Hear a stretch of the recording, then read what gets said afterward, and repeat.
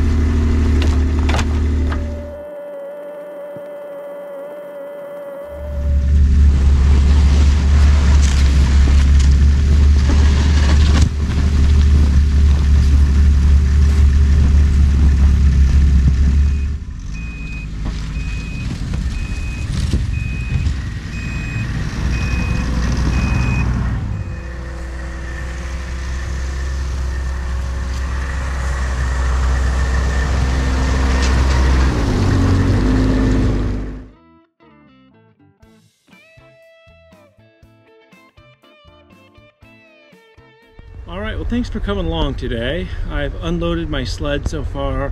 I got my toboggan ready to go, so I'm going to go ahead and unload my truck, put everything in the toboggan, and get it tarped up and ready to hit the trail.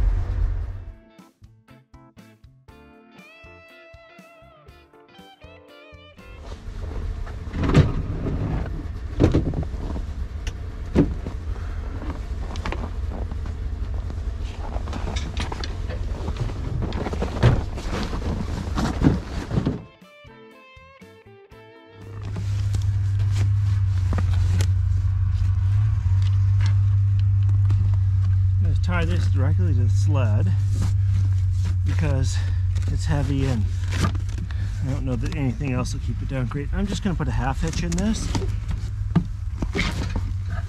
That'll make it easy to get out. I'll do the other side here.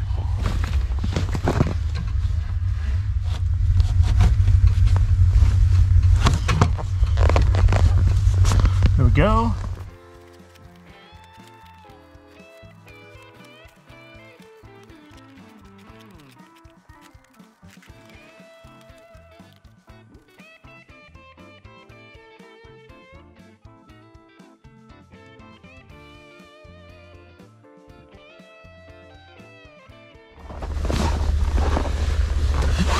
So that's all the big stuff in the sled. I got a few things in the cab, and then we'll go ahead and get it tarped up.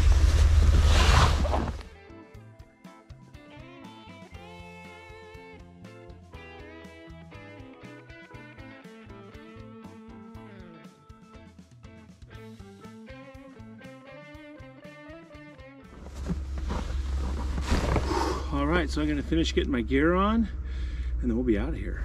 For this trip, I'm going to go ahead and take this spare seat off. I don't have anyone going with me, and I'm just going to put a rack on back there in case I want to carry a box on it.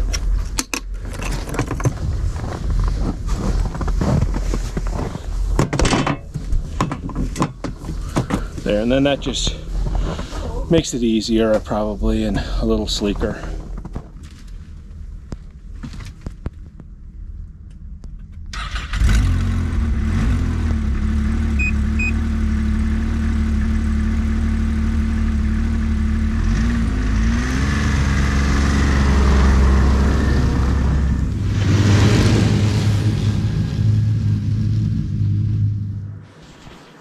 So I was by here 2 weeks ago, and you can see that it hasn't froze up any. In fact, it's probably gotten a little worse.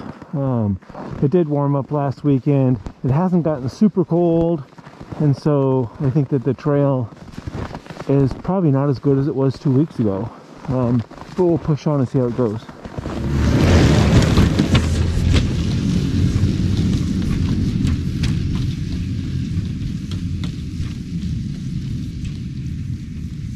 Gorgeous day on the trail here. We're going to take a look at some. And so this is a hazard that you kind of got to keep a peek out for. This is overflow, and so it's where probably the ice is cracked and water's flowed up on top of the ice, and when it gets really cold that'll refreeze. But for now, that's slushy. And so it's kind of like akin to going through a mud puddle when you're on a snow machine, and it's easy to get stuck in that if it's very deep, and so we want to avoid that. But it kind of shows 2 weeks ago when I was on this trail, there was really no overflow, and today that's probably the 5th or 6th patch of overflow I've seen. So this trail, it warmed up in the last 2 weeks and now it's cooling back down, but the trail's kind of deteriorated during that time, so we need some good cold weather to firm that back up.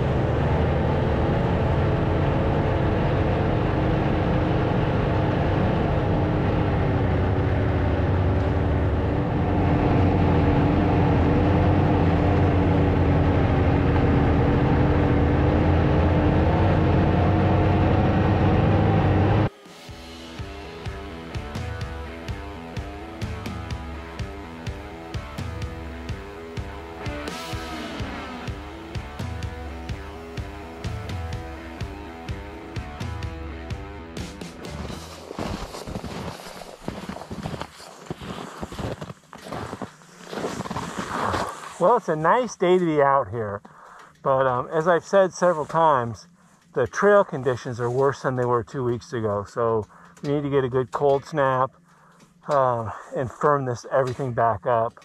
But we'll continue on here. I'm sure there's great adventures ahead.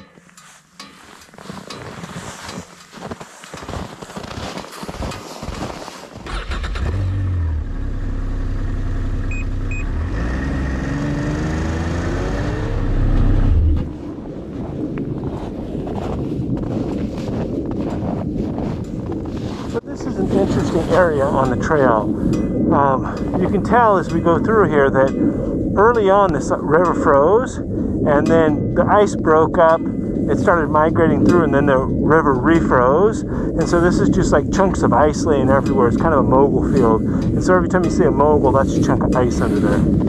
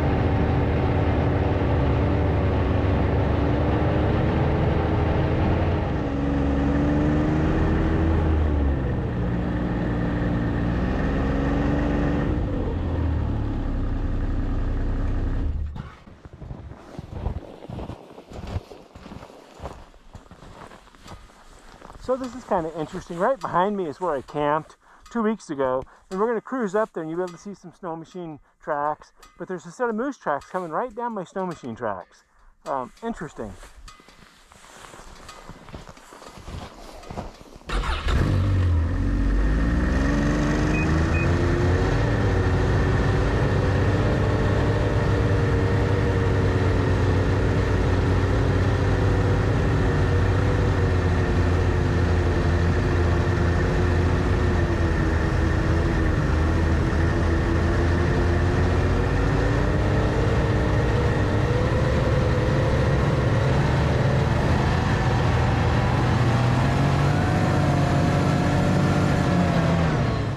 I think I found a good camp spot for the Iditarod and the Irondog. Probably for sure for the Irondog. And the reason I say for sure for the Irondog, this is a long straightaway, so they'll be building up speed. They're coming from that direction. And then this is a corner here across the river, and this is really pretty good and smooth, so I think they'll come through here at a good pace. And right off here on the side of the trail, there's a tree there, and I'm hoping that I can get in behind that tree and get that leveled up so that I can put my tent there. And so they aren't going to cut this corner too hard because of that tree, and it could be exciting, so we'll see.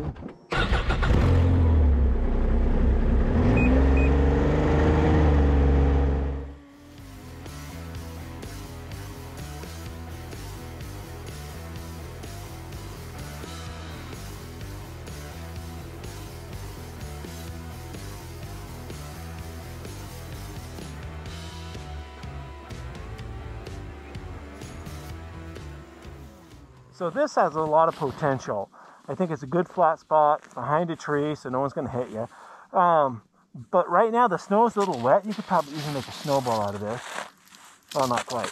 But I'm going to pack this down right now, and it'll get snow before the Irondog and yada yada yada. But as long as it freezes hard again, which it will, this is going to be a nice firm platform. And so I'm going to go ahead and pack this down a little bit right now, so that when I come back out here, it'll be solid, and I might camp here tonight, we'll see.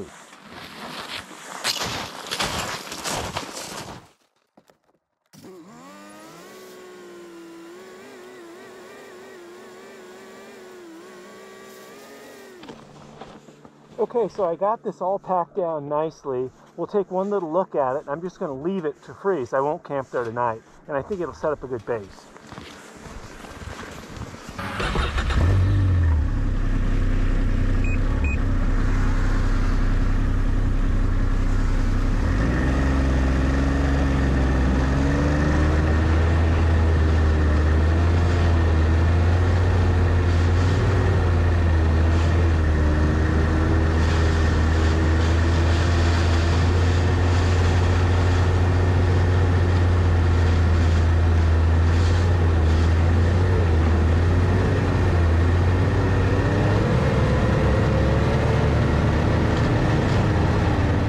Okay, so I found a place I'm going to camp, and I've packed down a trail here, packed down where I'm going to put my tent. I'm going to put my tent facing that direction right there because the sun's going to set over that way, and I'd like to be able to sit inside my tent and watch the sunset. So we'll go ahead and get started. Okay, so you can see I went ahead and put down my my footprint. At least the boards that go below the footprint. Now I'll go ahead and put the footprint down.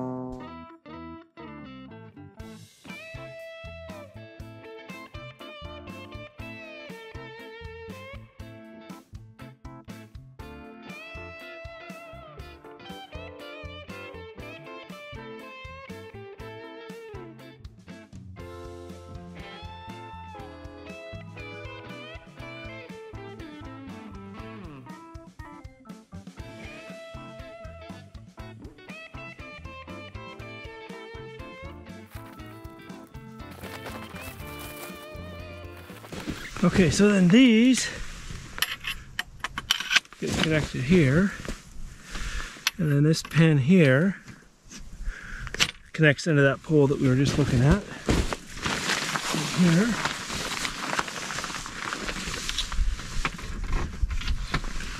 like that, and then the whole rain fly holds it back.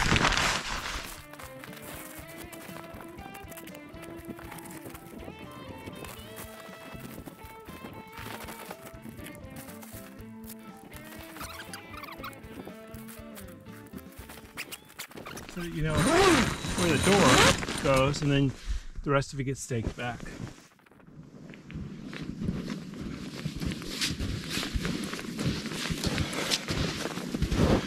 So on my first trip out, all I had was plastic tent stakes, and they wouldn't pound. We only had, like, by the time you pack the snow down like this, there's probably only 6 inches of snow. And see right there, that's as deep as these things will go, and you hit solid ground. But that might be deep enough. But I did bring steel woods.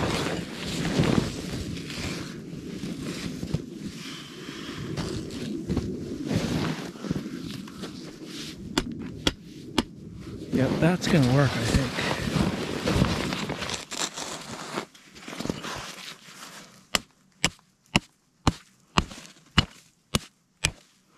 And that's hitting ground, but I think it's gonna be good enough. So we're gonna go ahead and pound the rest of these stakes in, and then we'll move the stove and stuff inside the tent. All right, I'm gonna put my stove together, and most of it will get put together inside the tent. So the lid, when I built this whole thing, I built this box so that the stove would fit in it. Otherwise, it's rolling around in your sled, and it just makes a disaster. It's strapped down in here, and then the lid also functions as something to set the whole stove on. And so I'll go put that in the tent, and then we'll come back and get this thing unpackaged.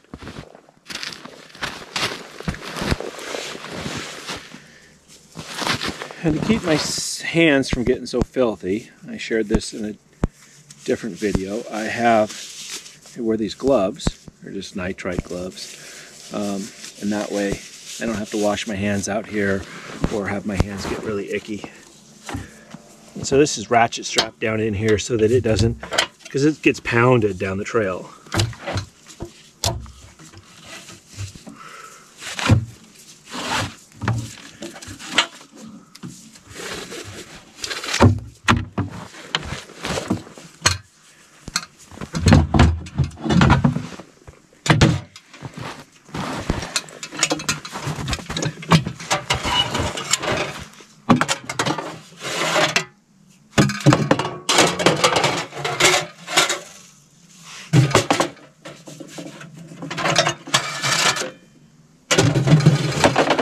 Take the pipe out of here, and I'll do the rest.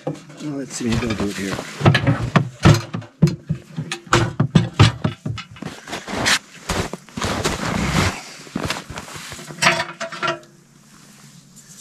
So the legs of the stove, look at that in a bit. I have this hoe that goes together. There, so then you can reach into your stove and pull stuff out of it. And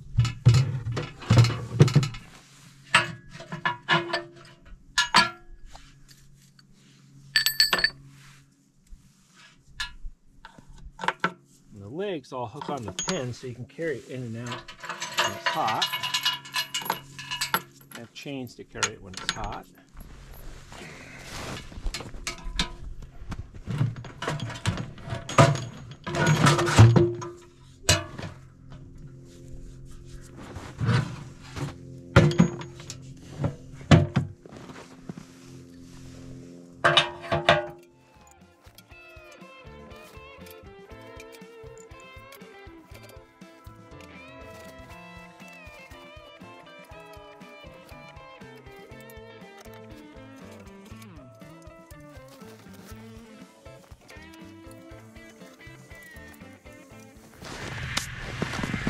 Yeah, see how icky those are now? But I'm pretty much done with this. But I think I'll leave them on until I get done with this.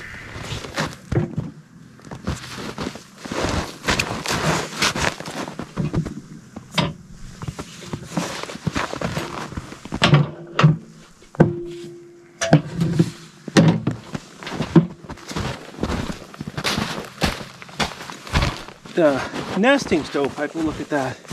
Nesting stovepipe is pipe that fits inside of itself.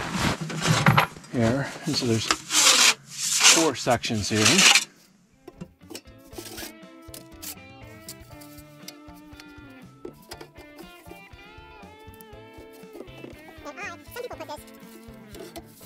Some people go ahead and this is all the stovepipe they have. I have 2 other pieces of stovepipe that I use because I want to get my stove, I want to get the smoke coming out as high above my tent as I feel safe to do. And that way I don't get embers on my tent.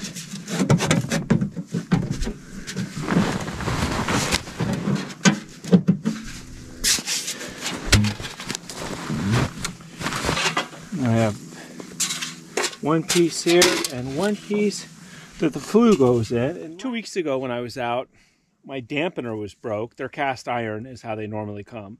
And it's the 3rd one I've broke. And so I decided enough of that, I'm going to make one. So I made one. I've tested it at home. We'll see if it works. And the nice thing about a dampener though is it makes it so you can hold the smoke and the heat down in your stove better. You can run without it, but I don't think you can regulate your heat as well. And so the way it works is stovepipe, this is going to go in here, this goes through, and let's see, you can see that there's 2 I welded bolts on there. And this thing fits through those.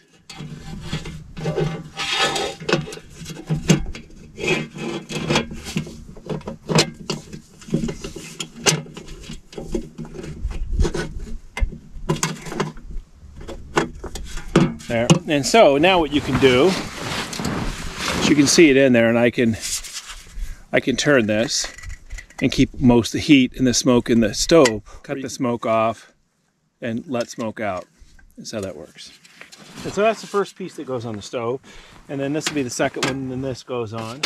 And then what I do with this is I use this, the box, I fill with wood and put it in there. That way I don't get wood chips and stuff all over my tent. So it's kind of, the whole thing has a purpose.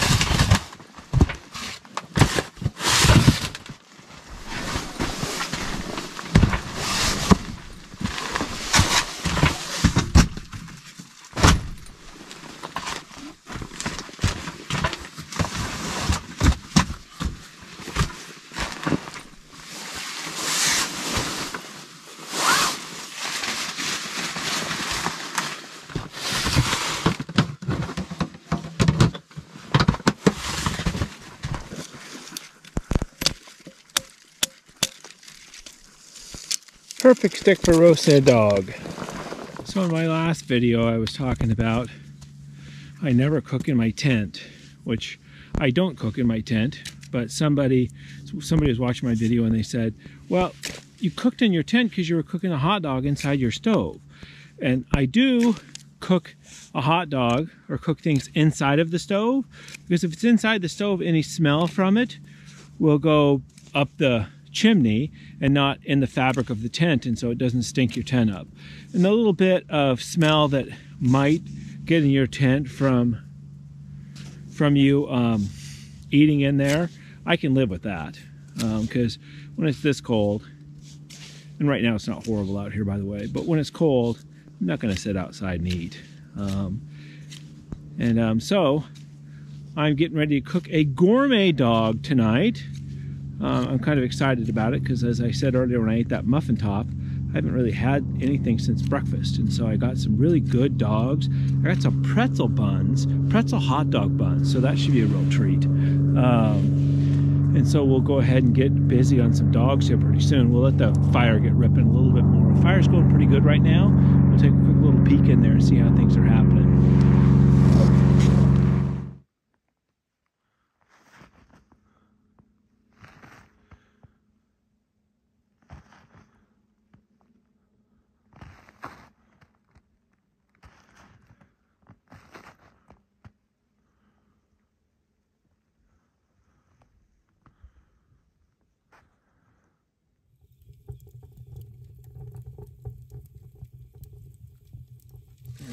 check this dog out here.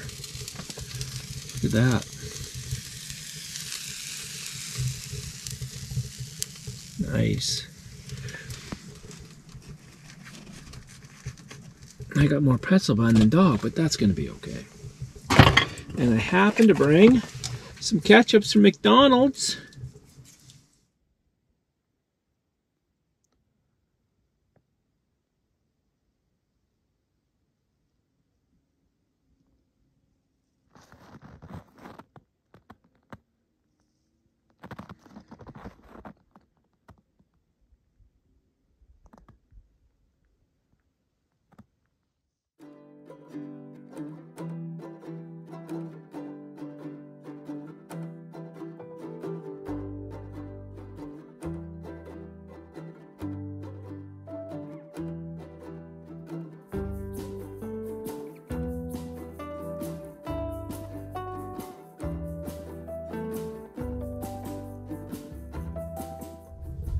Okay, I'm going to turn in for the night, so I'm going to close my vent here. And then I'm going to close my flue. So basically then, it's going to hold everything that's in this stove, and so it's just going to sit there and smolder. Hopefully it'll stay warm all night. Currently, it must be, I don't know, 80 or 90 in here. It's hotter than sin. And so hopefully it'll cool down a little bit here so I can sleep.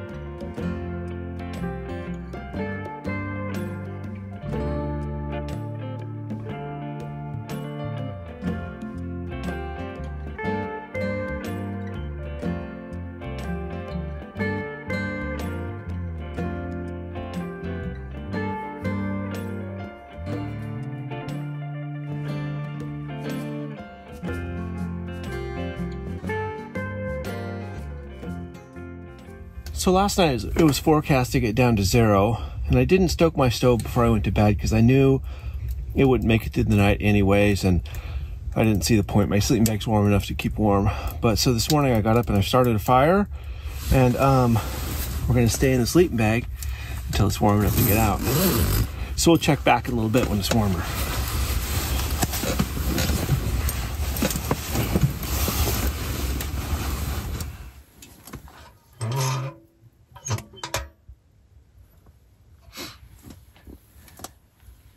So we had a great Northern Lights show last night. I went to bed early so I'd be able to get up and check it out and hope that you could see it. Sometimes the clouds move in. You really never know for sure. But you could see it last night, so I filmed some of that. So that was a treat. So it's warmed up enough to jump out of my sleeping bag for a bit here.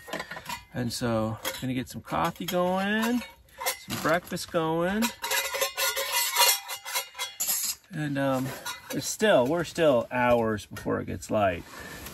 But I've slept really as much as I can, so oh, look at that, I got ice in there. Last night these had warmed up pretty good, but it looks like they nearly froze last night. Oh, great. So I get a splash of water out of it, the rest of it's ice. Well, that'll thaw out here.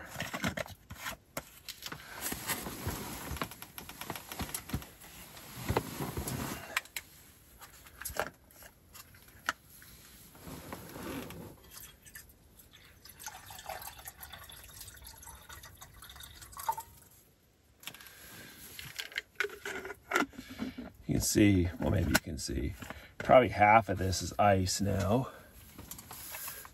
Half of it's not, but that'll thaw out. So while that's going, I'm also going to use my little pan. First, I'll put some coffee in this and set it out of the way.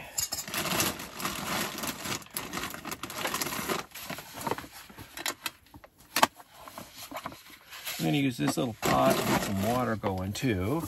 That way I can have breakfast and coffee at the same time. Nothing but the best, you know.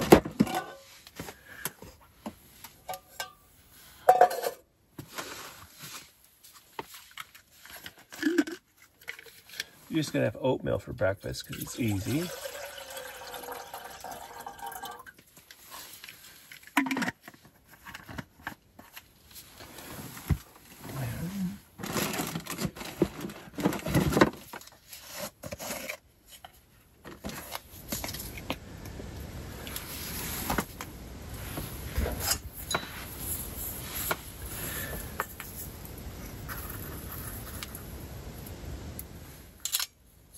And they're going to set this off. I don't want that in there until it starts percolating.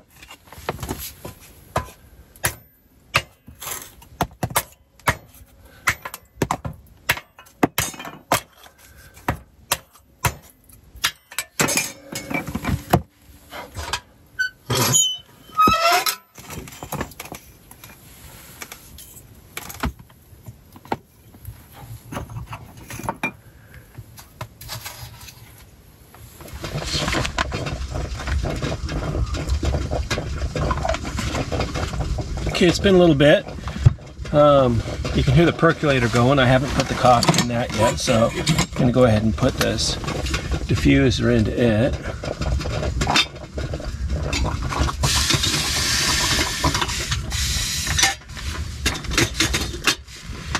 Coffee's happening. And I got some oatmeal here. And walnuts and craisins, and if I'm lucky, there's some cherries in there. I don't really know. Stir that up.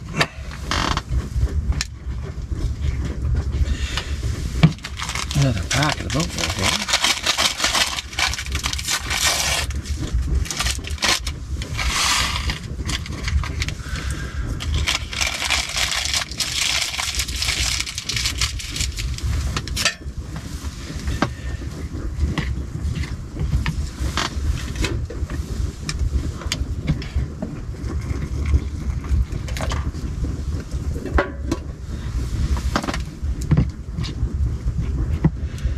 Once that's stirred up, I'm going to put the lid on it and just let it sit there for a few minutes.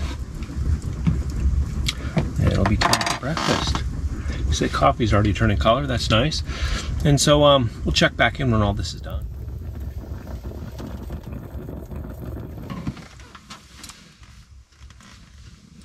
All right, what I learned last weekend, or 2 weekends ago, is that this little handle gets hot. So, I got a glove on for that.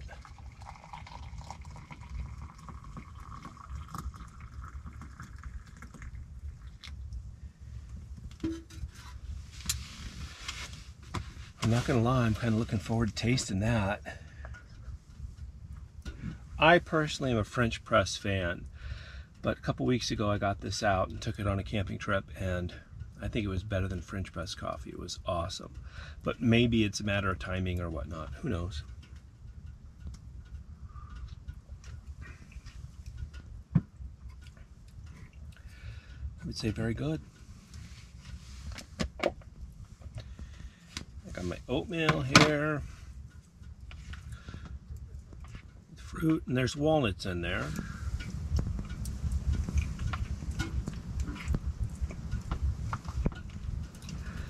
It's all right. Oatmeal's never my favorite. I prefer protein for breakfast, but this is easy, and for now, that's what I'm doing.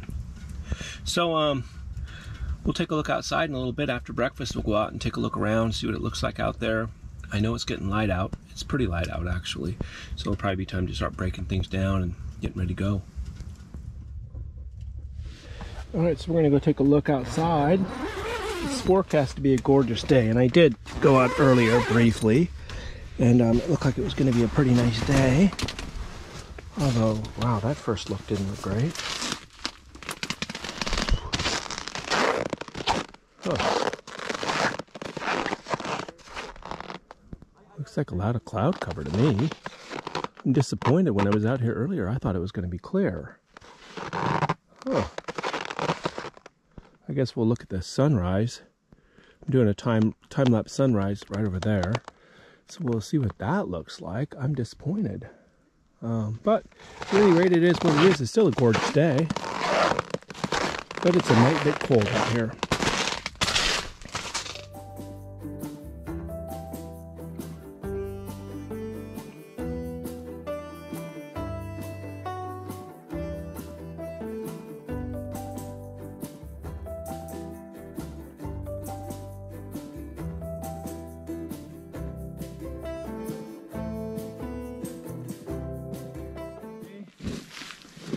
Every time I stay out, I always worry a little bit about when I have to start my snow machine, even though it's never failed me. But let's hope that it works again. Alright, so we'll let that warm up. Meanwhile, we'll start taking the tent down and getting the sled packed and getting ready to go here. Alright, the very first thing I'm going to do here is I'm going to pull my stove out and dump all the coals out of it, and that way it can start cooling while I take the rest down. And so we'll go ahead and do that.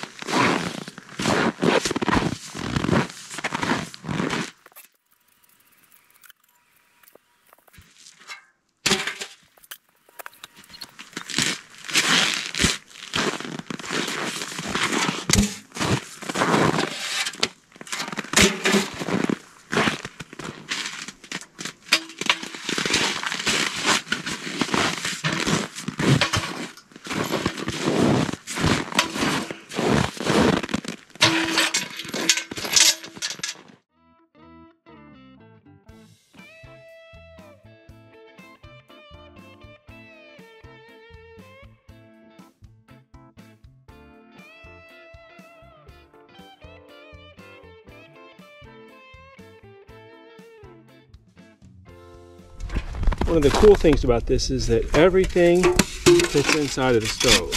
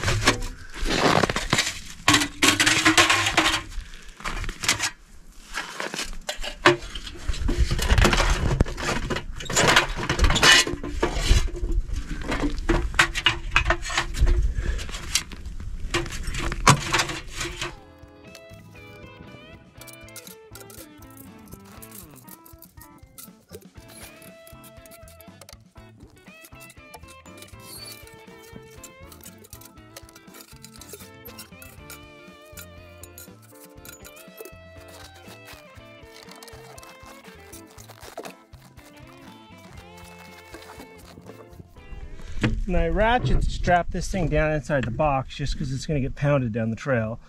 So I ratchet strap it into the box and then tie the box directly to the sled.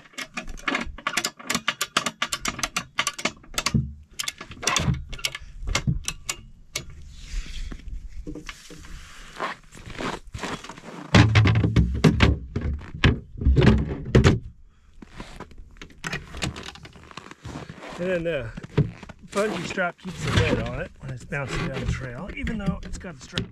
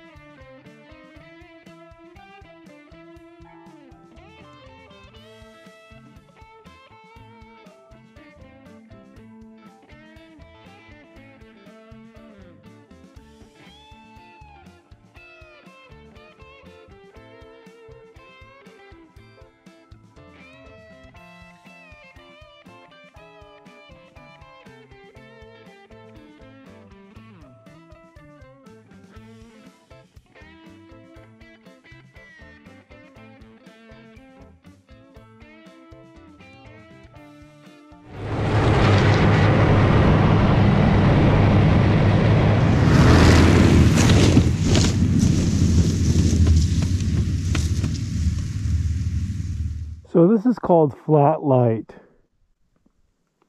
You can't really see, I mean, right in front of us you can kind of see the tracks, but other than that you really can't see any detail in the snow.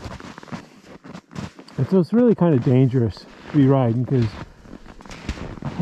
you never know what's coming up. I can say that I have had a couple boo-boos in flat light before. And so I'm going to end up having to stand up on my machine pretty much all the way back just so I can, it gives you a little, if you're higher up, it's kind of like this compared to this. You get a little bit better detail if you're standing up.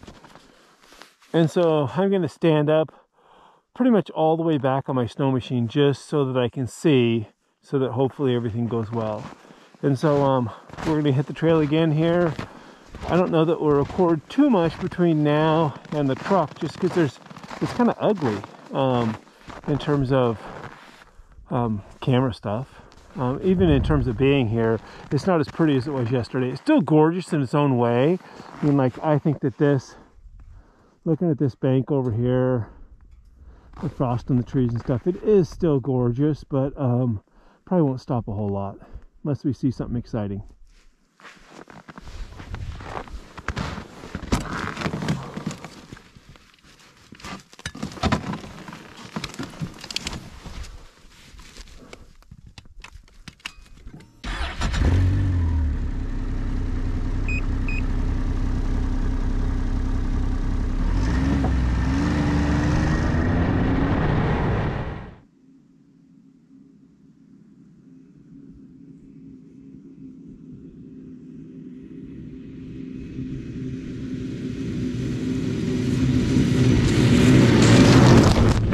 Every few miles I like to stop and make sure everything's still here, make sure this box is here, make sure that my stove's doing well and everything's tied down. Looks like everything's golden.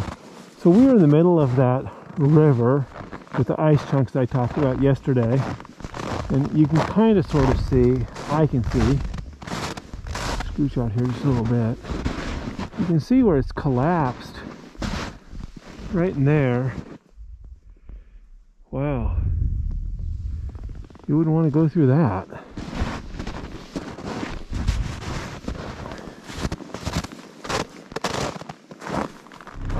And you can see this is overflow. It's refroze, and you can hear the difference when you're driving over it.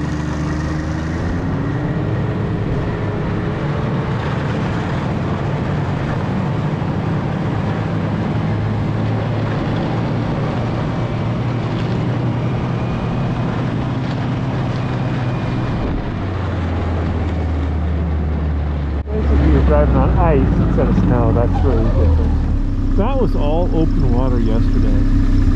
You still wouldn't want to drive on it. And I suspect if we get several more days of cold weather, you'll be able to drive on it then. So this is one of the hazards that's all over this trail right now. Since we don't have very much snow, there are places where trees are falling down and there's stobs sticking out. And if those stobs weren't there, you wouldn't even know anything was there. If you were sinking down in there too much, you could hit that log. That happens to people. So just yesterday, this is water that was flowing pretty good. I stopped and looked at it, but I don't know if I filmed this one.